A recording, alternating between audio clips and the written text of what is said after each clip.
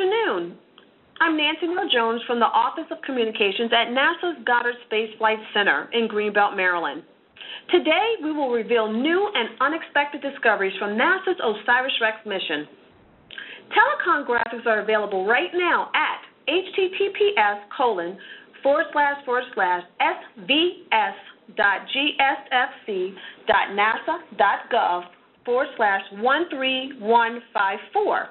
I'll repeat, https://svs for Scientific Visualization Studio.gsfc for Goddard Space Flight Center .nasa.gov/13154. The Origin Spectral Interpretation Resource Identification Security-Regolith Explorer, OSIRIS-REx, spacecraft launched September 8, 2016, and began orbiting the asteroid Bennu on December 31, 2018. Since its arrival at Bennu, the spacecraft has been investigating the asteroid and searching for an ideal site for sample collection. To give more insight on the mission and new science results, today's briefing panelists include Coralie Glaze, Acting Director, NASA's Planetary Science Division, Washington; Dante, Lauretta, OSIRIS-REx Principal Investigator, University of Arizona, Tucson; Coralie Adam, OSIRIS-REx Flight Navigator, KinetX Inc. Space Navigation and Flight Dynamic, Simi Valley, California; Rich Burns, OSIRIS-REx Project Manager, NASA's Goddard Space Flight Center, Greenbelt, Maryland. We will now begin with Coralie. Coralie? Thank you, Nancy. NASA's Planetary Science program actually runs several missions that are studying the small bodies that include asteroids throughout the solar system. We study these asteroids to learn more about the history of our solar system and our origins. The small bodies missions, both currently operating and planned for the future, will help the scientists start to answer questions like where did we come from, how did the major planets form, and how did Earth get its water. In its first 3 months, the OSIRIS-REx mission has already given us some amazing science to dig through, and I'm really excited about the results that are going to be presented here today. There are some unexpected results, some surprises, but this is an incredible team who can learn and adapt to achieve the ultimate goal of this mission, which is to collect a sample of the asteroid Bennu and bring it back to Earth. And so with that, I want to hand it over to Dante and jump right into some of these results. Thank you, Coralie. This is an incredibly exciting time on the OSIRIS-REx mission. My first graphic shows a series of high-resolution images that were taken by our Polycam imager on board the spacecraft. These images were acquired on December 2nd of 2018, right as we were finishing the initial approach to the asteroid. And for most of the following months, they provided our best characterization of the asteroid surface. And they really demonstrate some of the surprises that this asteroid presented to us. First, unsurprisingly, because we had characterized the asteroid using ground-based radar astronomy, Bennu has an expected spinning top shape. It's roughly spherical with an equatorial ridge that seems to be dominated by its rotation and reflective of the fact that it's a pile of rubble or gravel and boulders loosely bound together by their own small gravity fields. However, we had expected from ground-based infrared and radio astronomy that the surface was relatively smooth and dominated by centimeter-scale particles, which are optimal for our touch-and-go sample acquisition mechanism, the device that will ultimately contact the surface of the asteroid to collect that material. In fact, we see a wide range of very large boulders on the surface. Our latest count is over 200 boulders larger than 10 meters in diameter. So there's something interesting going on with the asteroid geology. Not only do we see a lot of boulders, but we see that they have a very wide range of reflectivity, or what we call normal albedo. We're seeing things as dark as only reflecting about 3.5% of the light that's shining on the surface from the sun, up to over 20% reflectance in some of the brightest particles on the surface. As a sample scientist who's interested in getting this material back into our laboratories here on Earth, this is really exciting because it means that we're going to have a wide range of materials to study from the dawn of the solar system to understand the processes of planet formation and even why Earth is a habitable planet with abundant oceans and origin of life occurring here. However, it may pose some challenges for our navigation systems, which rely on LIDAR instruments, which are lasers that reflect off the surface to give us a range to the asteroid, as well as image-based technologies to guide us into the potential sample site. We show this movie with the asteroid rotating. One of the most interesting discoveries so far is that since we've been watching the asteroid astronomically beginning in 1999 up into observations in 2018, we've seen the rotation rate of Bennu increasing. Because of the latest observations, we can attribute this to a known phenomenon called the YORP effect, which is basically how interaction with sunlight causes the asteroid rotation rate to increase. And probably the most easily understandable way to characterize this is what we call the YORP doubling time. In about 1.5 million years, we predict that Bennu will be spinning at twice its current rate, so we definitely see the asteroid spinning faster and faster. We have learned a lot about the composition of Bennu from our initial observations, and we have 3 instruments that allow us to determine the minerals that are on its surface. We have a thermal emission spectrometer called OSIRIS, which goes out to very long infrared wavelengths, capturing the heat that's coming off, but also containing information about the minerals on the surface. We have a visible and near-infrared spectrometer called OSIRIS, which characterizes the way sunlight is reflected off and gives us additional indications about the minerals on the surface.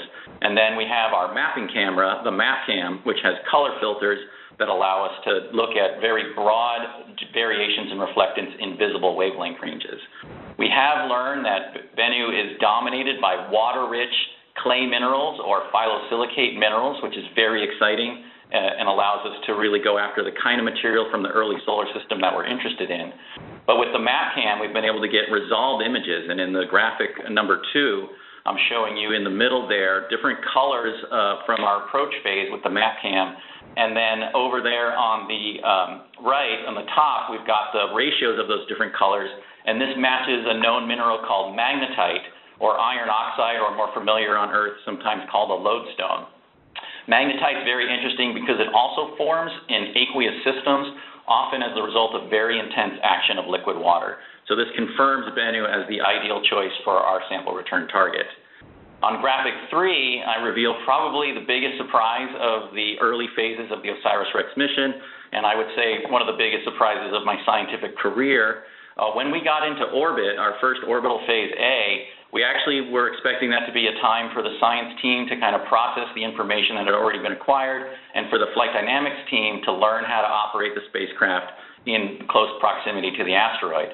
But what I'm showing you here are actually a composite of 2 different images from the navigation camera. There's a short exposure image, which is showing you the asteroid surface in the lower left, and then a long exposure image, and if you look just off the limb towards the center of the image, you'll see a whole series of bright pixels. Those are, in fact, particles that are ejecting off the surface at relatively high velocity. So Bennu is part of a category, a very small group of small bodies in the solar system called active asteroids. We are seeing Bennu regularly eject material into outer space.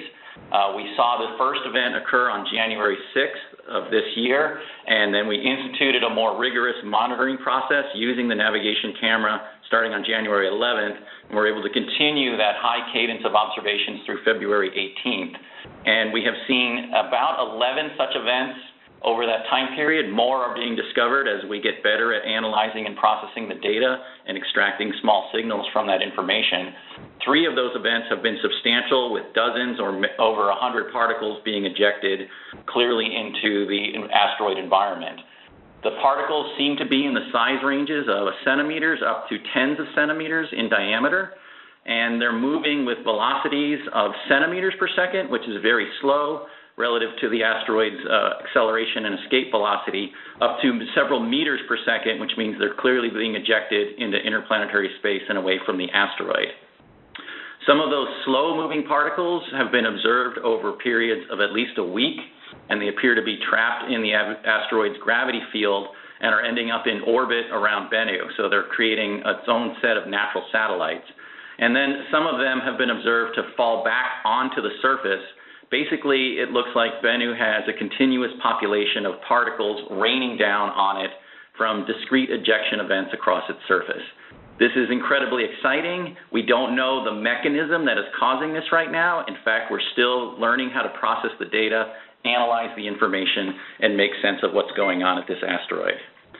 And then in my final graphic, graphic number 4, it's just an example of one of our highest resolution images acquired to date. This is a shot from our Polycam taken from the first detailed survey station, and it shows the general rugged nature of the asteroid surface. The field of view here is 70 meters. The good news, and the reason I picked this image to show you, is that at smaller scales, we are seeing patches of fine-grained regolith, which is exactly the kind of material that we expect to be able to collect with our TAG-SAM sampling device. So even though the surface overall looks bouldery and rugged and rocky and really not what we expected from our ground-based astronomy, we are honing in on areas of sample material, and those will be obvious areas of interest as we move forward with the mission. So I'm going to hand it over to Coralie Adam. Coralie is the optical navigation lead for the mission, and she has been responsible for a large amount of the success of our operation so far. So, Coralie? Thank you, Dante. Moving on my first graphic, on December 31st, the navigation team delivered OSIRIS-REx into a record orbit around Bennu, making Bennu the smallest planetary body to ever be orbited by a spacecraft. The team achieved another record for the smallest orbit around a planetary body, which is an elliptical orbit with the closest distance falling just under a mile from the asteroid center. Getting into this orbit around such a small asteroid is really challenging, given the fact that the force of the radiation pressure or the sunlight acting on the spacecraft is on the same order of magnitude as the gravitational pull from Bennu. On the left-hand side of this graphic, you see the orbit as if you're looking down from the sun, and on the right-hand side, you see a side view. You can see that the orbit plane is facing the sun. We call this a frozen orbit because it uniquely balances forces between the solar radiation pressure and gravity, so it allows for a more longer-term stability. When we got into this orbit, it was so stable that we didn't need to do any adjustments during the scheduled 8 weeks in orbit. Moving on to slide 2. The objective of this initial orbit phase was to transition to a method of navigation called landmark tracking, which would improve our navigation performance for future mission phases. Instead of finding the geometric centroid of Bennu, which you can see on the left-hand side of the graphic, we now navigate by surface features, which have allowed us to better understand characteristics of both Bennu and the spacecraft that affect the navigation performance. Now, what's really impressive about the outcome of our time in orbit is that we have demonstrated meter-level navigation accuracy, which is even better than the Earth-based GPS on your smartphone. You can see in these two NavCam views from orbit, and as Dante mentioned, that Bennu is very dense with boulders, which will make for a more challenging sample collection. Luckily, our predicted navigation performance has been 10 times better than what we expected before we arrived at Bennu, which means we will be able to tighten down our analyses and target a more precise bullseye tag. Moving on to slide 3. Now, just 6 days after we got into orbit, we've observed our first particle event. And this discovery was only observed because of our optical navigation method of taking long exposure images of stars, which help refine our precise measurements. So given this image-based and dynamical nature of this phenomenon, our navigation team has been able to quickly build up a tool set to characterize the behaviors of these particles. So work is underway to use these sparse data of just a few images of pixels emitting from the asteroid to trace these particles back to the surface, as well as predict where they are heading. So with that, I will close by giving big kudos to all the hardworking members of the navigation team and our entire mission team who have really demonstrated amazing and unprecedented capability on this mission so far. So I'll hand the floor over to Rich Burns, who will further speak to this graphic before moving on. Thanks very much, Coralie. So as Coralie mentioned, we were only 6 days in orbit, of the smallest orbit ever around a planetary body when we observed this event. You can imagine we were modestly concerned about particles being ejected from the surface of the asteroid unexpectedly. And so that prompted us to do a quick turnaround safety assessment. In other words, how likely was the spacecraft to be impacted by these particles? Were we safe in orbit? We did that very quickly within a day using the available information we had and techniques that we were familiar with for low Earth orbit collision avoidance calculations.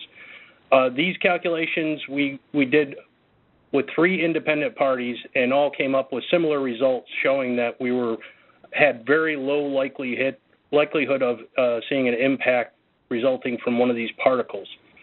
Safety analysis was further refined and informed by subsequent observations. Dante mentioned the 11 events that we've seen. 3 of them have been major, like this one you see on this graphic. All of that information led us to the conclusion that the spacecraft was safe in orbit, and we persisted there to observe these events as the orbital environment was the optimal for such observations. If we could move on to my first graphic, please. So what you see here is another high-resolution image of a location on the asteroid with an overlay of a circular region we're calling the original target area. This is the accuracy with which OSIRIS-REx was designed to touch the asteroid to collect the sample. So we were looking originally for a 25-meter radius hazard-free zone. You can see from this image, this isn't it. And the asteroid is so rugged that there is unlikely to be any 25-meter radius hazard-free zones. What do I mean by hazards? Those big boulders represent hazards, as do tilts, severe tilts on the surface and slopes on the surface of the asteroids. You do see in the upper left-hand corner a region of small-grained samples, which may be appropriate for a sample collection. Of course, that area is much smaller than the area outlined in white here, the 25-meter radius circle. However, our system performance, as has been noted by both Dante and Coralie, has been extraordinary to date. Our spacecraft, built by Lockheed Martin, has performed maneuvers with very high levels of accuracy and precision, allowing us to do things like stay in orbit without trim maneuvers, as Coralie mentioned. Our navigation performance has been exquisite. The modeling that the navigation team, collaborating with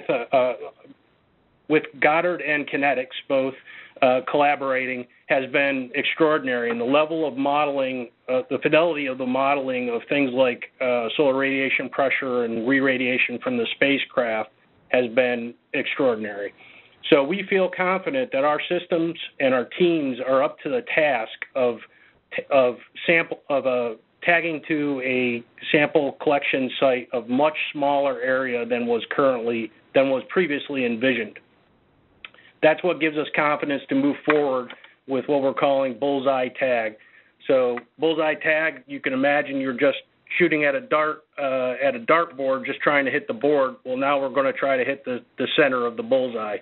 We feel like the performance of the system and the team supports that notion, and we are working actively to make it happen.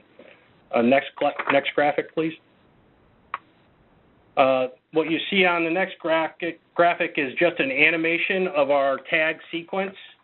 So the spacecraft will leave orbit, and you'll see a deployment of the TAG-SAM arm with the TAG-SAM head featured in that deployment. The spacecraft will make 2 maneuvers to descend to the surface of the asteroid, and we will not land on the asteroid. The spacecraft will touch the asteroid with the head, the sample head, hopefully on a level spot, and we will expel pressurized nitrogen gas to disturb the regolith.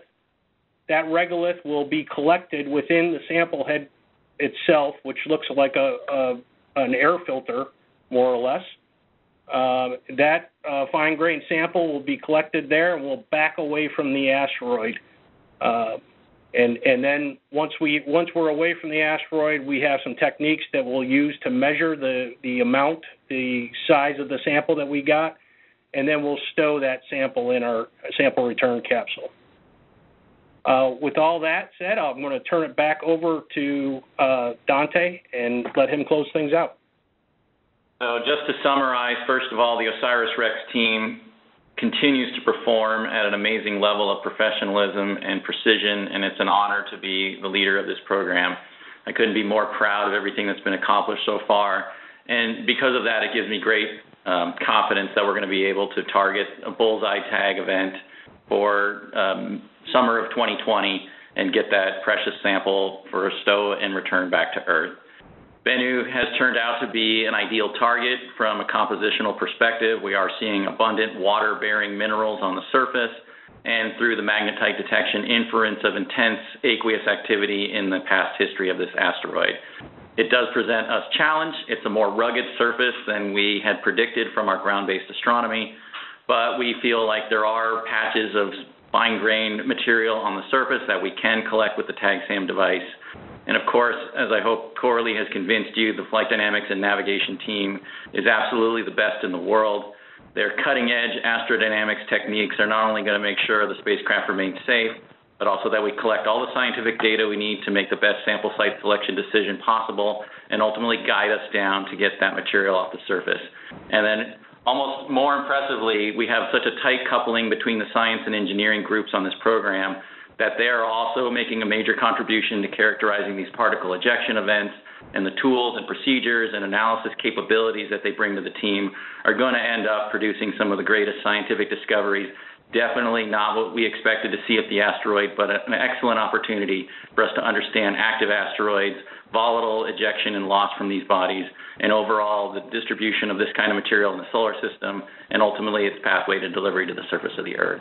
So thanks to everybody on the team for their hard work to date, and buckle up. The best times are ahead of us, and it's going to be a great ride. Okay, thank you, Dante.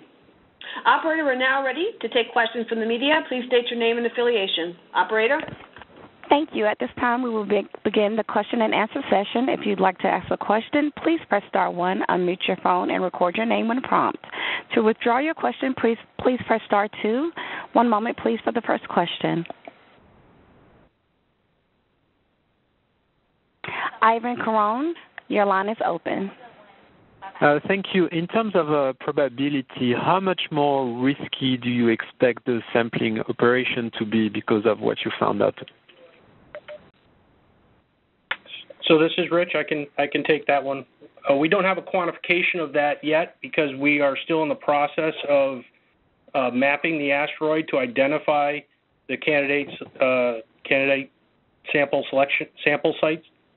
So we're going to make a site selection in the summer months, and at that point we'll have a better idea of the area of the sample site relative to our previous requirements.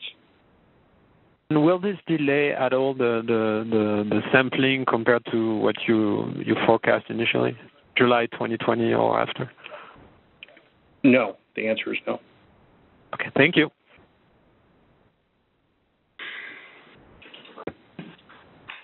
Our next question comes from Marina Karen. Your line is open.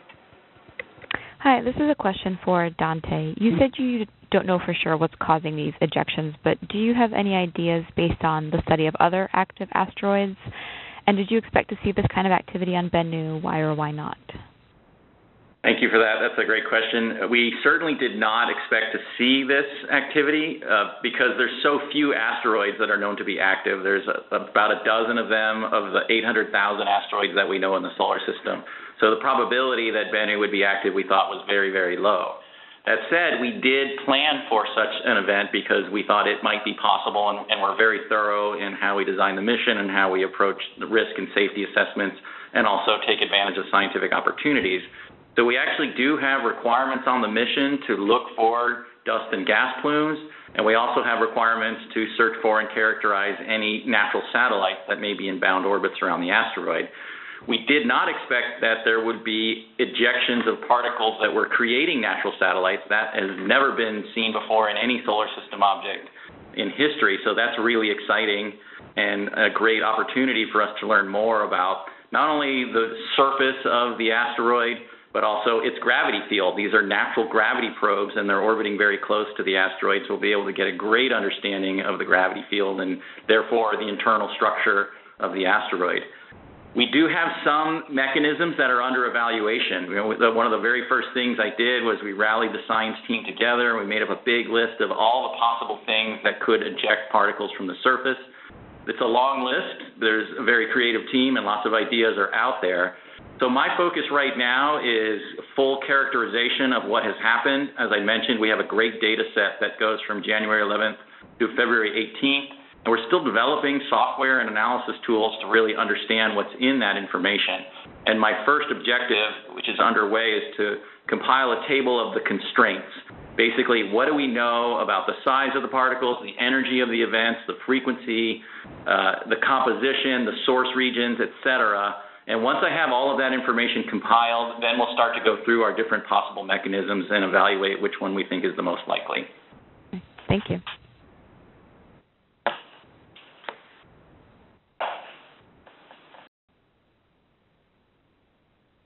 Thank you. Our next question comes from Mark Gotch. Your line is open. Yes, good afternoon, ladies and gentlemen. First off, congratulations on the incredible achievements you've made by already making the long journey to the asteroid Bennu. In talking about the discharges of particles, are these actually storms or small ejections of particles? Are you now looking at this, seeing this as looking at your bullseye collection location as it being something that you might have to wait through a long period of these type of particle injections or storms? Can you answer that? Sure. Absolutely, we're trying to understand the nature of the ejection events. A couple of things that we do know is that they are discrete events. They happen near instantaneously, and whenever we see a large number of particles leaving the surface of the asteroid, they seem to be coming from a single location. We are still working to determine the exact locations of all the events that have been observed to date, and I think Coralie can probably tell us a little bit more because it's the flight dynamics tools and analyses that are helping us constrain those. And we're also trying to understand what might be the driving forces. We did go through perihelion on January 10th, so that was just 4 days after the first event was observed. But as we said earlier, that was only 1 week after we got into orbit when these things were really observable. So we don't know if it's in fact related to our closest approach to the sun. And Bennu's orbit is pretty eccentric. It goes from about 0.89 astronomical units at the closest approach to the sun, or perihelion, out to 1.35 AU at aphelion, or its farthest point from the sun. So there was a speculation that this might be related to the close approach, but we haven't confirmed that yet. We have seen the events continuing into the late February timeframe, and we're not seeing them, but we also have left orbit and we're much farther away from the asteroid, so they're not as observable as they were before. So all of these are open questions. It's one of the greatest things about being a scientist is you get to go chase down your theories and collect more data to understand them. But Bennu is really teasing us with this. I think it's really every time we think we understand what's going on, a new manifestation occurs, and we go back to the drawing board and start thinking over it again. So we're super excited, but we're also being very diligent and careful as we process the data. And Coralie, why don't you talk a little bit about the work you're doing to actually locate the ejection sites on the surface? Sure. Well, what's challenging is that we have these, 2D images of particles, and we what's challenging is we are trying to link these particles from one image to the next, and then back out. We can measure things in the image plane in 2D space, the position and movement of the particles. And what we're focusing on is trying to make some good assumptions about how to project those 2D measurements into 3D space so that we can measure the 3D velocities, the cone or shape of the ejection, and traced the particles back to an origin site on the surface, as well as predict their orbits, suborbits, or hyperbolic escape trajectories from there. Thank you very much. You are learning quite a bit. Thank you.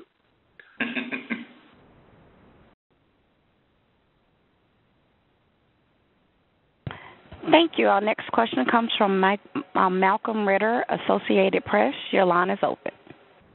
Thank you very much. I have what I hope is a simple question. You talk about recovering the sample that you want to recover and bring back to Earth. You talk about this being pieces of regolith of below a certain size, and my audience has no idea what we're talking about. Are we talking about dirt or gravel or pebbles, or what is kind of an everyday English word that would describe the stuff you're going to collect?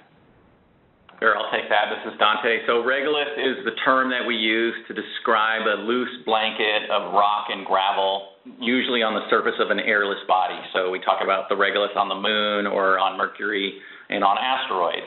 So basically what we're seeing, Bennu being a rubble pile, we've got boulders as large as 80 meters, and we are seeing particles right now down to a few centimeters, basically limited by the resolution of the images we've acquired to date. So in a sense, all of that would be considered regolith because we don't have bedrock or the solid material that makes up the bulk of the asteroid. For OSIRIS-REx specifically, we're looking for fine particulate regolith, and that's driven by the capability of the sample collector, which can pick up particles about 2 centimeters in diameter and smaller. So we're looking for the fine regolith that is capable of being ingested by the sampling mechanism. So from what you say, I think 2 centimeters in diameter, that's what, 0.8 of an inch. So right. So we're basically looking at gravel and dirt. I mean, is that a fair way to? Yeah, gravel and silt or sand-sized particles if we're looking at the geologic scale. So absolutely. Yeah, so gravel and smaller then. Right. Yeah. Okay. And again, I'm struck, Dante, that in your paper, you were a first author in a paper in Nature that just went live, saying that the unexpected small size of safe collection sites. You said the sampling of which poses a substantial challenge to mission success, and yet here you sound like it's going to be a breeze, not a problem. So I'm kind of struck by, how confident are you can really pull this off? Sure, and I would say everything we're doing is a substantial challenge, and so we shouldn't diminish the enormous amount of effort that it takes to make something like this happen. So, NASA has a long history of doing very difficult things and making them look easy, and that is continuing on with the OSIRIS-REx mission. And it is not trivial to deliver a spacecraft with meter-scale resolution to the surface of an asteroid in a microgravity environment, and we take that challenge very seriously. And the challenge got a lot harder when we saw the true nature of Bennu's surface. But I am confident that this team is up to that substantial challenge and that we will ultimately develop this bullseye tag capability and be able to successfully collect the sample from the surface. Okay. Very good. Thank you.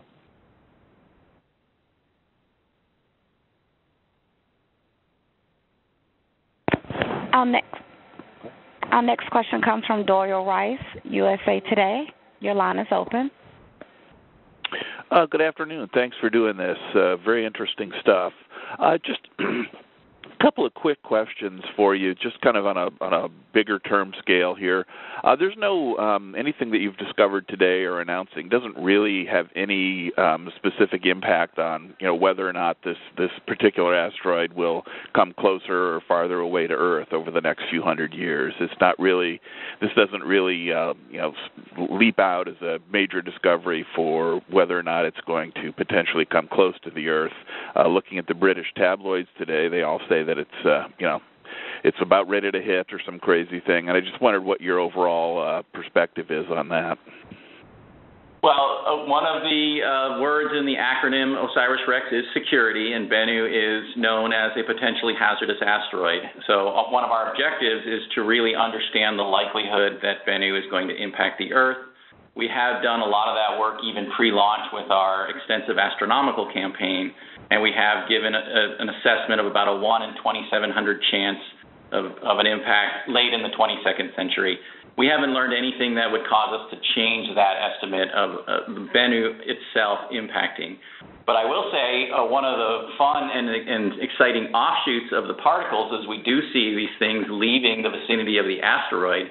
And so we think there's a reasonable probability that there might actually be a meteor shower associated with Bennu, and small particles might be coming in the sky. And so that would happen in late September every year, and it would be dominantly occurring in the southern hemisphere. So we're working with our colleagues at the SETI Institute in California to set up some monitoring cameras and actually see if there is a Bennu's meteor shower in September every year.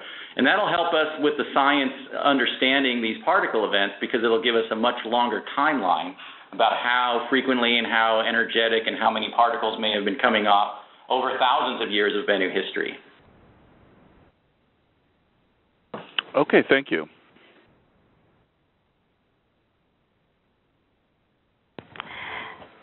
The line is now open. Kenneth Chang, New York Times. Yes. Your line is open. Thank you. My question is, Ryugu, the asteroid that the Hayabusa 2 mission is at, it also turned out to be this spinning top with a ridge and lots of boulders that turned out to be much more difficult to examine than initially anticipated. I was wondering, does this tell you something about the formation process of these rubble piles?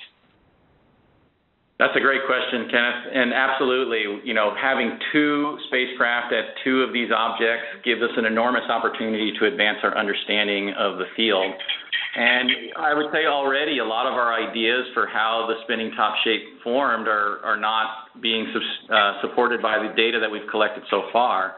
For example, one of the things we reported in the Nature papers and also at the Lunar and Planetary Science Conference today is that there's a large number of impact craters on the equatorial ridge of Bennu, which makes it look like the surface is 100 million to maybe 1 billion years old, which implies that the spinning top shape in that equatorial region formed very early on in Bennu's history. And we had thought that this was actually related to what we call the Yorp effect that I referred to during the briefing, where interaction with sunlight and re-radiation of that energy as heat is causing the asteroid to spin faster and faster. And we thought that was the driving mechanism for production of the spinning top shapes. So we don't know the answer right now. You can imagine the science teams are really busy characterizing the data and really refining those theories. And we are planning a workshop in November, both sponsored by Hayabusa 2 and OSIRIS-REx, coming together to evaluate exactly that question. What have we learned from these two great missions, and what is that going to tell us about the formation of spinning top asteroids? And then overall, I would like to acknowledge the great collaboration that we have with our colleagues at JAXA and the whole Hayabusa 2 team. It's a really great relationship, and they have successfully sampled from the surface of Ryugu. And in fact, I'm leading a contingent of OSIRIS-REx team members next month in April to visit them and get lessons learned about how we can improve the chances of success for OSIRIS-REx sampling. Our next question comes from Jason Davis, the Planetary Society. Your line is open. Hi, thanks for doing this. Just had a question about, you said this was an active asteroid, and I was wondering if you could just clarify a little bit more about what that means when you say that. Is it that the interior is shifting around somehow in these dozen or so that you've seen before? And also, could you clarify, has this ever been seen before by any spacecraft, this type of particle ejection from an asteroid, or theorized to exist in this type of asteroid? Thanks. Yeah, hi, Jason. Thanks for that question. So active asteroids were first discovered about 15 years ago when observers were looking at asteroids in the main belt that clearly had orbits that placed them well within that family of small bodies. And then they saw that they were developing an extended coma, very much like comets do. And so the original term that was used was main belt comets, where we had objects in the main belt. They looked dynamically exactly like every other asteroid that's out there, yet they were showing periodic activity. And examples of this are El Pizarro is one of the first ones that was discovered. There have been roughly a dozen of them that have been identified since then. Almost all of them are main belt asteroids, and they have shown a correlation with perihelion, although that correlation is not perfect. And the thinking was that these were probably icy bodies, that something happened, an impact had occurred on the surface, and subsurface ice had been exposed and recently, and then was now just going through cometary activity for a brief period of time. Other asteroids were seen to be undergoing the rotational acceleration via the Yorp effect, like we see on Bennu. And some of that, if you take that to the extreme case, the rubble pile of asteroids will actually fly apart because the angular momentum that's been added to the surface overcomes any cohesive forces that are actually holding the body together, including its own self-gravity. So it is a class of asteroids that have been observed. It's a very small number of them, and we think probably multiple things are happening. You could imagine the cometary kind of activity, the Yorp spin-up, or an impact. Basically anything that causes an asteroid to develop a coma of fine particles around it would label it an active asteroid. But we have certainly never seen anything like this from a spacecraft before. You know, we looked at the Eros and Itokawa data, and we talked to our friends on Hayabusa 2, and they're looking around asteroid Yugu. None of those missions have ever detected active particle ejection from an asteroid surface before. So it's a really exciting opportunity to be able to characterize and understand the phenomena and decide if it is related to what's happening on other active asteroids or it's a completely unique occurrence. One thing that makes Bennu very different is you wouldn't see this from ground-based telescopes. It's not a massive amount of dust that would show up as an extended coma when you're looking at it like a comet. Thank you. Our next question comes from Chen Sterone, New York Times. Hi, thanks so much for taking the call. I was wondering, one of the Nature papers says that we think that Bennu's surface has changed over the last million years. Do we understand why and what process might be creating that change? Thank you. That's also a great question. And it looks like there's several processes that are going on Bennu's surface right now. One of the things might be related to this rotational acceleration. So you can imagine Bennu is spinning faster and faster. And as the rotation rate increases, you add angular momentum to the surface, and that can trigger what we would call like a landslide or a mass wasting event, moving material downslope, filling in low-lying regions of the asteroid. We do see evidence of that happening on the surface. It does look like large amounts of material have moved on the surface and are moving down from the polar regions towards the equatorial areas. So we have active geology going on the surface. The other thing that we're seeing are these particle events, and some of the material is completely leaving the asteroid, but a lot of it is actually falling back onto the surface. And we've only been watching it for a few weeks, and this might have been going on for thousands or hundreds of thousands of years. So we're still trying to understand what kind of resurfacing might have taken place as a result of these particle ejection and fallback events on the surface. Interesting. And do you happen to know if the fast spin period that lasted helped create the spinning top shape? Or might this activity be creating that? I would say we thought before we arrived that it would be an increase in rotation rate that would lead to the spinning top shape. That was the leading theory going into the encounter with the asteroid. But as with all things, once you get there and you start studying the object itself, that idea starts to get questionable. And the real reason we're questioning that model is because of these large impact craters, which are all over the equator of the asteroid. And it would take a long time. We estimate at least 100 million years to 1 billion years in the main asteroid belt to produce that crater population. So the rotational acceleration has got to be a relatively new phenomenon, because it's so large that if Bennu would have had to almost be not rotating at all even 8 million years ago to see what we're seeing right now. It probably started when Bennu shifted from the main asteroid belt into the near-Earth population. So again, this is why we explore. We've learned something surprising, and it's making us reevaluate our understanding of the basic formation mechanism of spinning top asteroids. And we're still sharpening our pencils and really collecting the data before we start to zero in on what we think the answer is. Thank you. Our next question comes from Rick Lovett, freelance. Your line is open. Thank you. Yes, I have. Can you give me the velocity range of the particles being ejected, and why don't they all either eject into interplanetary space or fall back? Because it seems like you're basically firing bullets out of the surface. How do they wind up in orbit? Right, so we are seeing velocities of the particles from just a few centimeters per second up to about 3 meters per second in the fastest moving particles. And you're seeing a whole range of velocities there. And again, remember, we're still in the process of developing the tools and refining those numbers, and the work that Coralie and her team are doing are really contributing substantially to that. And so we're seeing, in some cases, hundreds of particles that are being ejected in a single event. And you're going to have a range of velocities. Some of them are moving so fast they leave the asteroid. Some of them are moving so slow they basically go up and right back down to the surface. And then some of them are in the sweet spot where they just happen to have the right velocity in the right direction to be injected into orbit around the asteroid. And we're still trying to understand how long those orbits are lasting. We have seen at least one particle that orbited for about a week, and then it did fall back down onto the surface. And we're evaluating other groupings of detections to see if there's any long-lived orbits. We do know that it's possible through our amazing radio science team. They've done an analysis of stabilities of orbits, and there are orbits that could last months or years.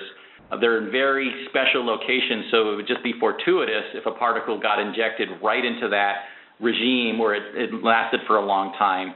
So my prediction right now, and just as a reminder, this is new, not even a month old in some cases, data, and we're still trying to figure out what's going on, is that most of these are going to be short-lived satellites, weeks to months, and end up re-impacting the surface. Okay. Thank you. One other question, this is basically for NASA. Where are the images going to be located online? When I went to that website, all I got was the press release. So you're asking about early release images? I mean, ultimately, the images will be stored in the Planetary data system along with all the rest of our archived data from the Planetary Science Division. I'm meaning the ones that were being discussed today. Will we be able to look at them? So we released one image of one of the biggest particle events, and those will be on the asteroidmission.org website.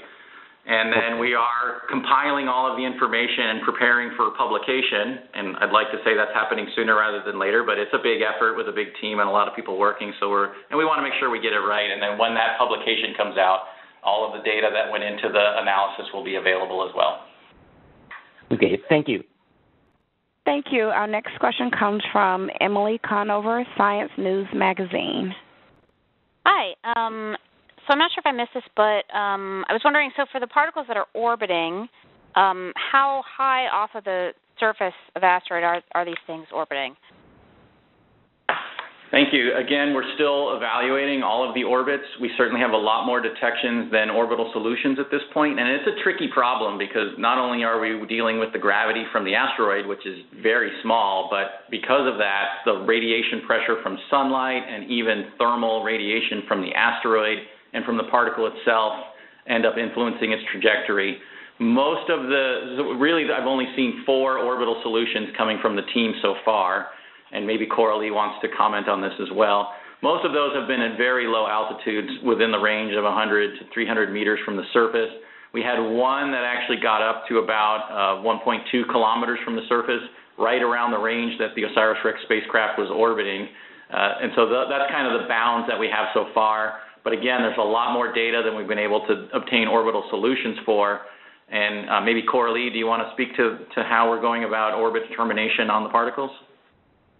It takes identifying particles, associating them with each other from image to image. So we're developing software tool sets to still have a human in the loop, but to make it easier to identify and track those initial some of the initial particle ejection events, and then once we get an initial kind of prediction for where they were going, then we go look in more images into the future and see if we can observe, detect more observations of these particles to refine their orbits. So work is underway to build up this tool set, and we've studied a few particles so far. Our next question comes from Kimberly Cartier, EOS.org. Your line is open. Hi, thank you for taking my question. You spoke about the composition of Bennu being phyllosilicates and other clay minerals. How similar is this to some meteorites that we've seen fall to Earth or other asteroids we've measured in space?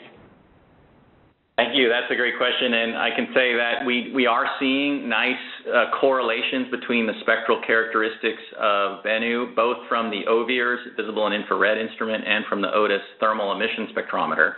And they look a lot like the rarest, most fragile, friable meteorites in our collections. These are special types of carbonaceous chondrites, and we use letters to designate them, and they look a lot like the CM chondrites, which are related to a big event in Australia where we have most of that material in 1969 in Murchison. And so we're optimistic that we have material similar in mineralogy to what we've seen in those very organic-rich and water-rich meteorites. I will say I'm a meteorite scientist by training and background, and when I look at the rocks on the surface of Bennu, they don't look like those meteorites do in hand samples, so there's definitely other things going on there. It's very exciting from that perspective. So, and we're also seeing things at meters and tens of meter scales, and we never had meteorites in our collections that look like that. So I would say spectrally and mineralogically, they look like they match those rare carbonaceous chondrites, but the nature of the boulders are suggesting there's more to the story than what we know from our meteorite samples so far. Thank you. Ken Kramer, Space Up Close, your line is open. Hi, thanks for taking my question and for doing this. My question is about the compositions, actually. I wanted to know what do you know about the composition of the ejector particles? About the phyllosilicates, did you expect to see that on the surface or not? And have you seen any carbon compounds at all? Thank you. Those are all great questions. So I'll start with what we have seen, which are both the phyllosilicates and the iron oxides. And those are not unexpected. Those were actually kind of the minerals we were hoping to see, water-rich materials, basically indicating that sometime in the ancient past, probably very soon after the solar system formed, in a much larger asteroid, which we think was Bennu's parent, there was icy material and rocky material that got a little bit heated up, and the water reacted and formed those clay minerals. We haven't detected the carbon-bearing compounds, the organic molecules, yet. We do expect that they're there just by similarity with the carbonaceous chondrite meteorites. Whenever we have those water-rich clay minerals, they're associated with organic material.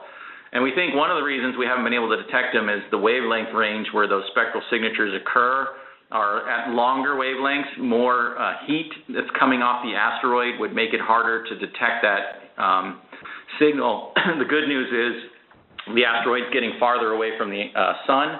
The surface is going to be cooling off.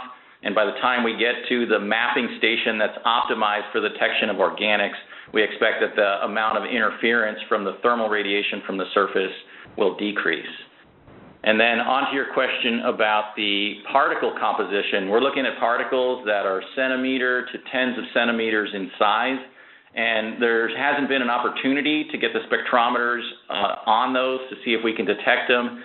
And that's going to be a challenging observation because the particles occur unexpectedly. We can't predict when they're going to eject from the surface.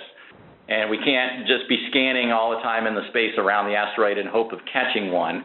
So it will be fortuitous if we actually make a measurement that has particles in the spectrometer fields of view. But that doesn't mean we're not going to try. In one of the survey stations that are coming up in a few months, is optimized for looking at plumes and particles being ejected from the surface. We basically get behind the asteroid, so we're looking at the night side, and the limb will be illuminated by the sun, which will be on the opposite side of the asteroid. So if there's dust or gas, that'll be really well seen with the cameras because the light will be scattered and they'll really show up with a nice strong signal. And we'll also have the spectrometers on to try to characterize the plume events in that instance. Thanks. There will be no further questions. Thank you for participating and have a great day. This concludes today's briefing.